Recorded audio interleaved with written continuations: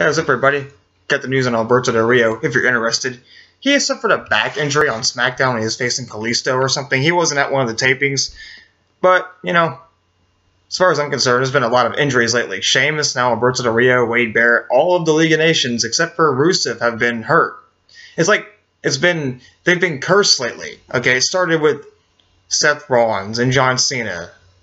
Actually, it was Randy Orton and Seth Rollins and John Cena.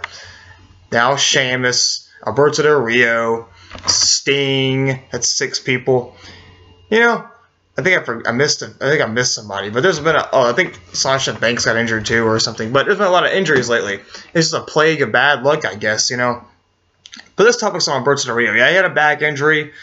I don't like the League of Nations. I don't know what their role for WrestleMania was going to be exactly, what they were going to do, but apparently it's not looking so good, you know, because they have to make stars and stuff. And I'm not saying Sheamus or Alberto Del Rio were going to be in the main event of WrestleMania. They would have had some. I think the League of Nations were going to be in maybe a 8-man tag match against somebody or something, or maybe a Money in the Bank ladder match if Money in the Bank isn't a pay-per-view this year.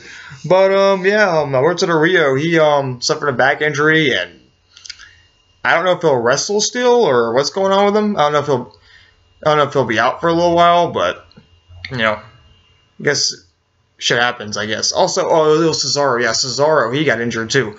But yeah, I don't know. Maybe Sheamus and Alberto Del Rio will still wrestle. I don't know, but that's the scoop on Del Rio and what's going on with him. That's all I want to say. Have a nice day. Subscribe if you want to, and bye. And sorry I repeat myself sometimes. It's just how I am. But yeah, anyways. Later.